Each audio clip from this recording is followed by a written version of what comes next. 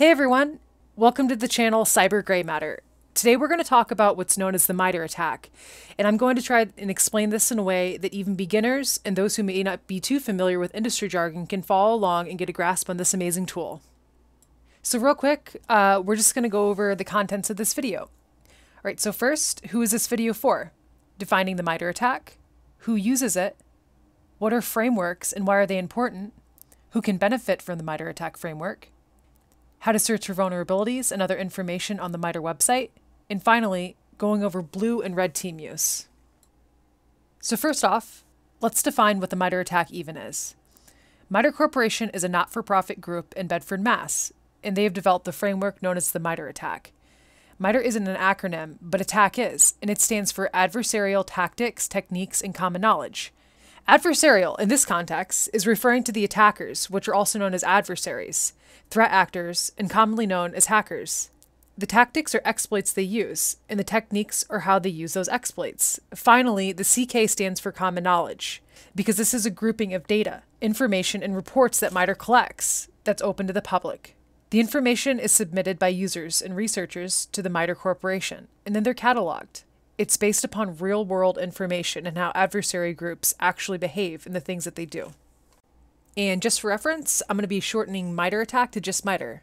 MITRE is used and is not only good for those in the professional field, but also students. MITRE is designed so that even businesses without a fully functioning and dedicated teams can benefit from this, and we'll discuss that later. Both blue and red teams can benefit from the MITRE and use it in the field. For reference, the blue team are those on the defense, like analysts, and the red team are the people on the offense, like penetration testers, and those who actually, quote, hack the network and test the security by exploiting known vulnerabilities. This isn't on the list, but adversaries can also get ideas from the MITRE information. They can look and see what others are doing and incorporate that into their own methods.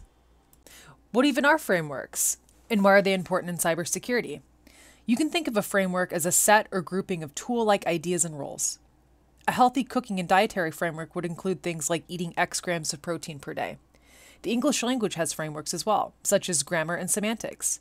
For cybersecurity, frameworks are important because they are centralized and something that everyone can understand and follow. This is a way for people to speak the same language and be on the same page, since there are often multiple ways to explain and refer to something. Like said before, a hacker is also called an adversary or threat actor. Similar to the CVE, known as the Common Vulnerabilities and Exposures, MITRE is open and accessible to everyone. Before cybersecurity hit the mainstream, this information was really only available to the government base, even though adversaries were affecting the public. This collection of information is a great way to allow companies and business professionals to protect themselves and learn, and it's also extremely valuable for students. Threat intel vendors are companies that provide a service to a business and help aid in finding and managing assets and their vulnerabilities on the network. This makes it easy to fix these vulnerabilities by mitigation, and many use some type of framework like MITRE to guide them through the possibilities and steps. While MITRE is mostly for Windows, it also includes information on Linux, Mac, and even Android and iOS.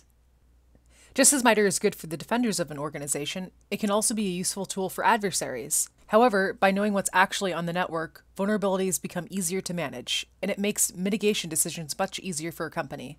If you're aware of the possible attacks, you'll be able to threat model what's most realistic in your company. For example, a company that only uses Microsoft and Windows-based systems wouldn't need to worry about attacks being brought on by Macs. So let's start looking at the MITRE attack framework and what it can do at a basic level. These resources and Medium articles talk about 3 different levels of sophistication that can be found on the MITRE website, and the links will be in the description. So this is going to be level 1 sophistication. So here we're going to go to the MITRE attack website. And as you can see here, here's the matrix, the attack matrix. And then these are tactics over here, all across here, and then techniques. And these are all the different techniques. And these are changing and they add them and everything. And then you can go over here. Let's click on one of them. And we see here, clear Windows event logs. All right, and then these here are the procedures. These are like everything on here. So as you can see on the side, sub-techniques and things like that, platforms, Windows, tactic, defense evasion, and then the procedures here. And then right here, the event logs can be cleared with the following utility commands.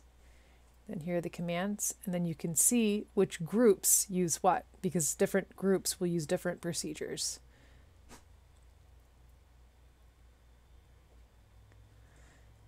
And then we go up here and we use the search function.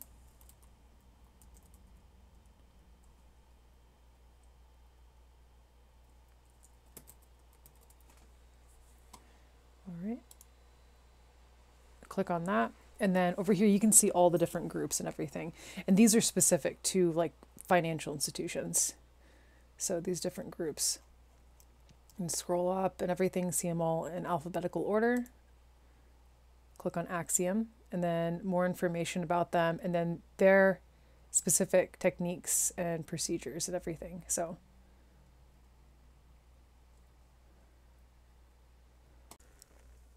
a blue team analyst would identify different data sources like assets and capabilities, both logical and physical, including things like operating systems, servers, and types of protocols on the network. They could use another tool from MITRE called Detect, which allows someone to map these data sources. The MITRE Detect can be found on GitHub. I won't be going through it in great detail in this video, but this could be something in another more in-depth video in the future. After adding all the things into Detect, you can then get this into a file on the Navigator map that looks something like this. This is an example of what a business-specific Navigator map would look like, and they're all different. You can then go through and figure out what kind of exploits can be done on specific things within the network. For the red team, this involves something called adversary emulation, which is similar to pen testing. All this means is that you're going to find a vulnerability and try to exploit it through testing. This is completely allowed, but it typically involves planning, paperwork, and a scope.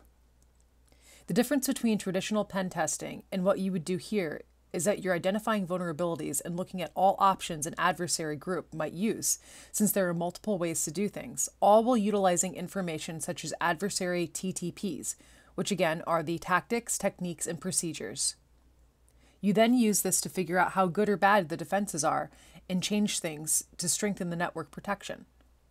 Even if a company doesn't have a specific red team to follow through with these tests, they can still use things such as Atomic Red Team, which is an open source project involving scripts that are used to detect the techniques and procedures related to the MITRE attack techniques.